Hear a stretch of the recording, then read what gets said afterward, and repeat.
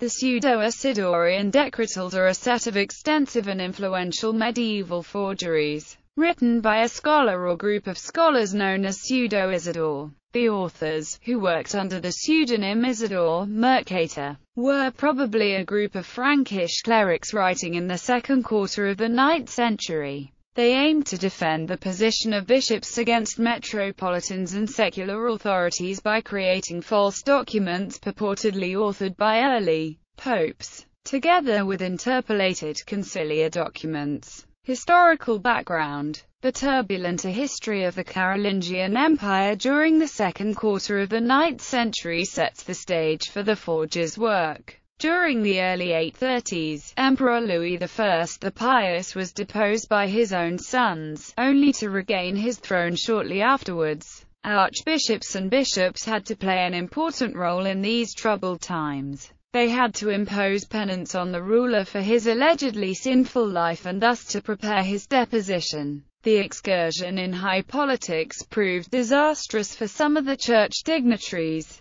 In quite summary procedure, they were deprived of their bishoprics and exiled. Thus, ecclesiastical criminal procedure was the forger's main interest. Content: composition: the Pseudo-Isidorian Decretals, along with certain fictitious letters ascribed to early popes, from Clement to Gregory the Great, were incorporated in a 9th century collection of canons purporting to have been made by the pseudonymous Isidore Mercator. Collections of canons were commonly made by adding new matter to old. The forger of the Pseudo-Isidore collection took as the basis of his work a quite genuine collection, Hispana Gallica Augustodunensis, and interpolated his forgeries among the genuine material that supplied credibility by association. The official Liber Pontificalis was used as a historical guide and furnished some of the subject matter. The Pseudo-Isidorian collection also includes the earlier forgery, the donation of Constantine, textual overview, the addition of forged material to an earlier, entirely authentic Spanish collection containing texts from councils and papal letters originating in the 4th through 8th centuries, the so-called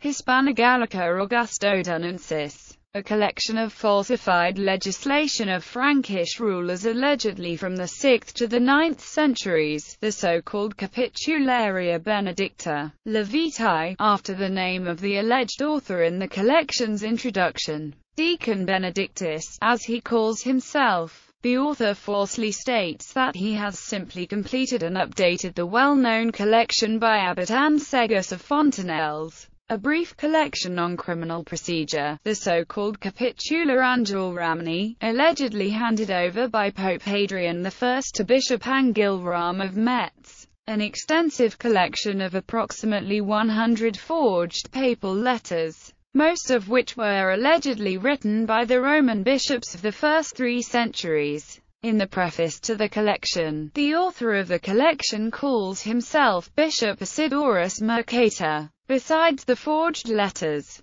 the collection contains a large amount of genuine council texts and papal letters from the 4th to the 8th centuries. The genuine and interpolated material derives predominantly from the Hispana Gallica Augustodunensis. Apart from these 4 main pieces, there are other minor forgeries derived from the same workshop. The so-called Exceptionis Digestis Chalcedonensis Concilii, some falsifications in manuscript Hamilton 132 of the Berlin State Library. The Collectia Danieliana. Authorship: much of the work is attributed to Isidore Mercator, but this is almost certainly a pseudonym created by conflating the names of Isidore of Seville and Marius Mercator, both of whom were well-respected ecclesiastical scholars. The general agreement is that the work had its origin in the kingdom of the Franks. The forger's main object was to emancipate bishops, not only from the secular power, but also from the influence of archbishops and synods,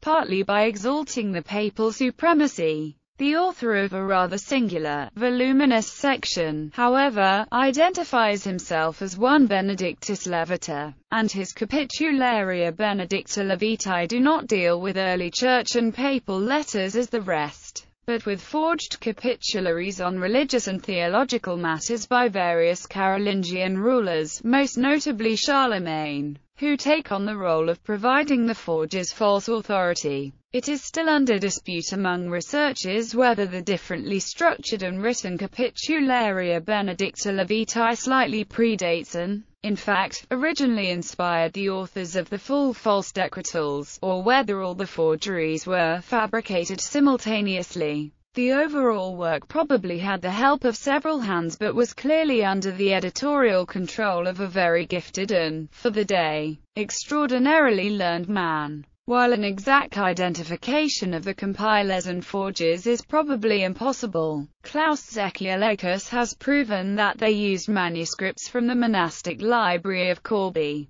Zekielakis has gathered some evidence that an abbot of Corbie, Paschasius Radbetus, might be one of those responsible for the forgery. However, it appears safe to assume that the forgers worked in the ecclesiastical province of Reims, and the complex as a whole was more or less completed by 847 to 852. It is possible that its composer was ordained illegally by Ebo, Archbishop of Reims, during his brief, but unlawful, reinstatement. Influence. For approximately 150 to 200 years, the forgeries met with only moderate success. Although a relatively large number of manuscripts dating from the 9th or 10th century is known, altogether about 100 more or less complete manuscripts of the false decretals dating from the 9th to the 16th century have been preserved. The canonical collections took but little note of the false decretals until the early 11th century.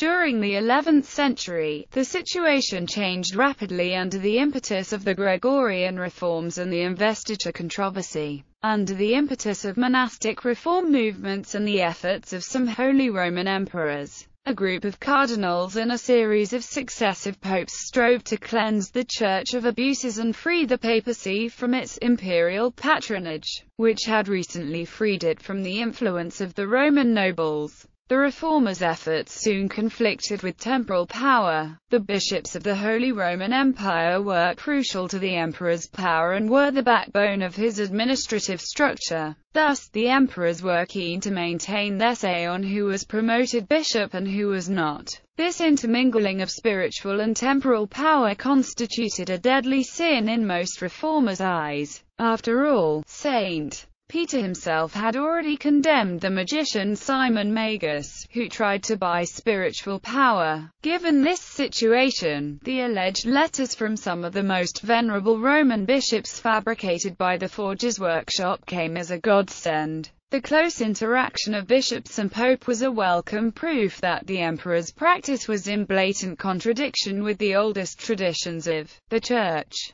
Collections of canon law rediscovered the false decretals. Some were largely extracts from the forgeries. The forgers' intentions, however, were turned around. They had used Rome's power to maintain the independence of the bishops. Now the texts were being used to bring the bishops under close scrutiny and to make them dependents of the Bishop of Rome. This tendency continued to prevail until around 1140, when the learned canonist Gratian published his Concordia Discordantiae Canonum, which increasingly replaced the older collections and was soon regarded as authoritative. Gratian, too, made use of texts from the forger's arsenal, although, for the most part, probably in indirect ways. With Gratian's work, the immediate influence of the false decretals had come to an end. As intended, the texts had become an important basis for procedural law, but the outcome was nearly the opposite of what the forgers had intended in the mid-9th century. The bishop's independence was increasingly restricted by the power of the Church of Rome. During the Middle Ages, there was little doubt as to the genuineness of the alleged papal letters, but this changed during the 15th century. Humanist scholars of Latin, such as Cardinal Nicholas of Cusa, noticed bizarre anachronisms, such as the claim that the martyr Pope Clement I had founded the preeminence of certain local churches on the fact that the pagans had their high priests in the same localities. During the 16th century, Protestant ecclesiastical historians such as the Centuriators Magdeburgenses criticized the forgeries in a more systematic way, although they did not yet recognize the forgeries as one whole interconnected complex. The final proof was provided by the Calvinist preacher David Blondel, who discovered that the alleged popes from the first centuries quoted extensively from authors of a much later time. In 1628, he published his findings. Some Catholic theologians first tried to defend the genuineness of at least some of the material, but, since the 19th century, no serious theologian or historian has denied the falsification. Editions. Efforts to publish the forgeries have been anything but successful. The Hispanic Gallica Augustodunensis has not yet been printed at all. There are several editions of the Capitularia Benedicta Levitae, but the last one is more than 170 years old and, from a scholarly point of view, is rather a step backwards compared to the edition by Etienne Balluz published in 1677. The false decretals and the Capitula Angel Ramni were printed twice independently. The edition by Paul Hinchius has sometimes met with unduly harsh criticism, but his choice of manuscripts to form the basis of the edition was rather unfortunate. Moreover, he printed the genuine and interpolated parts of the collection by simply reprinting older versions of Pseudo-Isidor's genuine sources, thus making this part of his edition unusable for critical purposes. For these parts, historians must go back to J. Merlin's edition published in 1525 and reprinted in Min's Patrologia Latina, volume 130. Manuscript tradition. 75 manuscripts of the Pseudo-Isidorian material have survived, and they differ widely one from another. The manuscript tradition is grouped in at least 6 or 7 classes, which include the following. Most comprehensive is the one called A1 by Hinchius, with Vaticanus Latinus Ottobonianus 93 as the best representative. Of equal importance is Class A, B. The original manuscript of this class was preserved. New Haven, Beinecker Library Ms. 442. A, B is best represented by Vaticanus Latinus 630. The so-called Cluny version dates back to the mid-9th century as well. Class A2 goes back to the 9th century as well. Ivre Biblioteca Capitolari 83 in Rome, Biblioteca Vallicelliana D38 are some of the best manuscripts of Class A2. 3 more versions date from the 11th or 12th century. Hinchius Class B, Hinchius Class C, and, finally, a version mixing A2 and the Cluny version. It is hard to say which manuscript class represents the genuine forgery, so to speak.